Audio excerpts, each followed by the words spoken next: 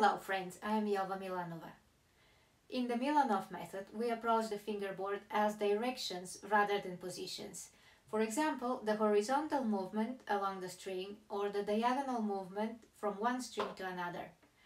The students are exposed to all types of movements right from the beginning of their study so that they become comfortable and confident approaching the fingerboard. This is one example of a horizontal movement.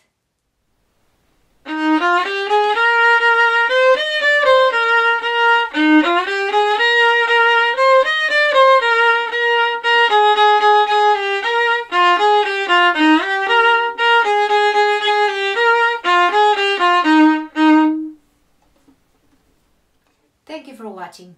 I am Milanova. If you like this video, please like our Facebook page Method Milanov. I hope to see you again soon.